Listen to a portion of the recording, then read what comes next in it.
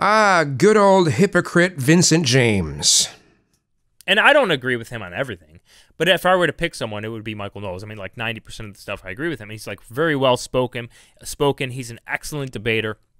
He gave a speech about order. He talked about governing moral behavior. Order at the cost of freedom.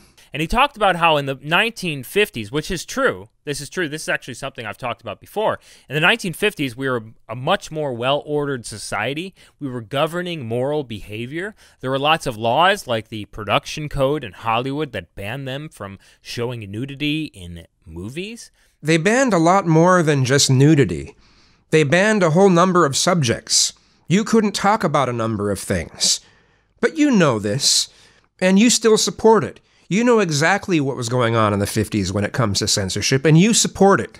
There were lots of other things. He talked about how it was illegal to basically cohabitate without being married. There was the divorce was very rare. Obviously, we know how the 1950s were just by reading and watching movies from that period in time. It was like the greatest era in American history. Let's make something perfectly clear. Leave It to Beaver was a fantasy. The way that a lot of movies from the 1950s portrayed life in the 1950s in America was a fantasy. Domestic violence was at an all-time high. People lived really shitty lives then, but they weren't able to talk about any of those issues because they weren't allowed to. There was too much censorship.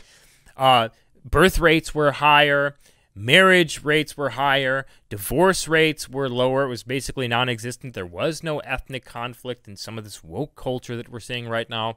As I've said before, a lot of right-wingers and Republicans here in the United States romanticize the 1950s. They want to bring us back to the 1950s. That's what they mean when they say, make America great again. That's what they mean. They want to bring us back to the 1950s when white supremacy was the norm. It was the law. We didn't have interracial marriage wasn't fully legalized in the whole United States. It wasn't legalized on a federal level until 1967. Yet these people pine for a time from before that. They pine for a time before the Civil Rights Act of 1964. Now, this isn't all Republicans or all right-wingers, but a significant number of them, especially the loudest voices. And so many of these right-wingers want to pine for this time when we had massive censorship. I mean, the 1950s, the censorship of the 1950s was over the top. Okay? They pine for a time when we had massive censorship, massive government getting involved in people's personal lives, government trying to legislate morality.